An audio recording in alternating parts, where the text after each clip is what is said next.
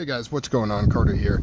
Here is the long-awaited, or shortly awaited, unboxing of the Cold Steel 4max. This is the knife I alluded to in my video yesterday that I was waiting for. I've had it on pre-order for like 8 months. Forgot I had it on pre-order, and then I get the email that it's shipping, and I'm like, oh crap. I didn't know if this knife was ever going to actually see the light of day. I thought this may have been one of those pipe dreams that was never going to happen. This is pretty monumental because it is a USA made cold steel knife, for one. Two, it's kind of an ultra premium line of knives from Cold Steel, which they have not done in a very long time. And three, it is almost an exact copy of Andrew Demko's 4max custom knife. There's only a few minor differences, but it's very, very similar. I didn't do the unboxing video because I wanted to check it out. I couldn't wait to get in front of the camera. And I'm kind of glad I did, because there's an issue with this knife, and I'll talk about that here shortly. I'm not quite sure what I'm going to do, but let's move on with a look at this here knife. So it comes in a pretty standard box, actually.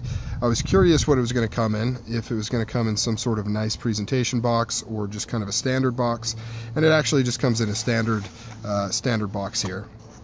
Now here is the knife in this foam insert right here.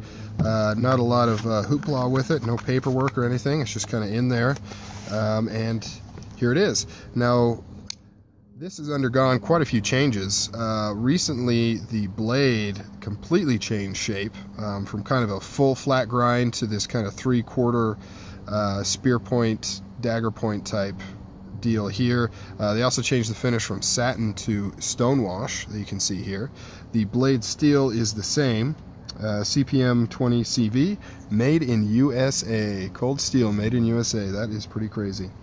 G10 contoured blasted handles right there, titanium liners, titanium pocket clip, triad lock, which is very, very smooth. The action on this is very nice. The triad lock is easy to disengage. Very surprised with that. Easy to disengage. Very nice. You can see kind of the extra detail they have. They have the serrations in here, kind of what Andrew Demko does on his custom knives right there. You have these divots in here, kind of jimping, I guess, really fat kind of jimping right there that carry through the liners and the scales and the back spacer. Really thick steel right there. This is probably what, 7 millimeters, 6-7 millimeters. If I do a more in-depth video of this, I'll get weights and measurements and stuff like that. You know, not quite centered, a little bit off right there. The grinds, sorry about the wind guys, the grinds are seemingly pretty even. I've only checked this out the last couple of minutes. Pretty even. Thumb studs are all blasted. The lock is blasted. Everything is nice and pretty well finished. There's some marks on the pocket clip, which is disappointing right out of the box. You can see right there, looks like it's been carried. But this is literally, I got this 10 minutes ago, checked it out, and am doing the video, and the pocket clip is all marked up. But the real issue is the edge on this.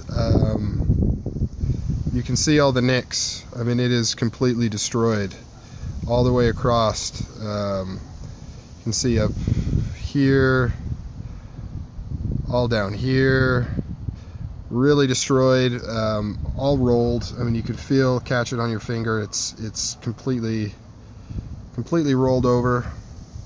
So maybe this way you can, yeah, you can see those glimmers right here. Those are all rolls in the steel right there. So that's extremely disappointing that this would make it out of QC. There's nothing in the handle that I can see that would cause this, so it happened, you know, either before it was assembled or after it was assembled, something like that. Nothing in the handle seems to cause the issue. Plenty of space down there. So that's, you know, that's a bummer. So the real question is, what am I going to do with this thing? Am I going to keep it? Am I going to, you know, sharpen it? None of the damage is like super extensive. You know, sharpening it would sharpen it right out. It's more of the principle of the thing. And obviously, if I'm going to carry it, I don't really care about the pocket clip marks. But once again, it all kind of comes back down to just principle. You know, a knife of this caliber should come better than that, especially the edge. I mean, that's, you know, the one thing that's sacrilegious with knives is the edge. The edge has to be good. People will forgive fit and finish. They'll forgive bad ergonomics. They'll forgive all kinds of things. But if you order a knife and the edge is all jacked up out of the box, that is the one thing you got to get right with knives, guys. You have to have a good edge on the knife, especially when it's something of this magnitude. But the reason why I'm not completely decided yet is because I wasn't, before I even saw the issues, I wasn't completely decided if I wanted to keep it anyways. This is a huge knife. I did put it in my pocket for like a second, and it is a monster.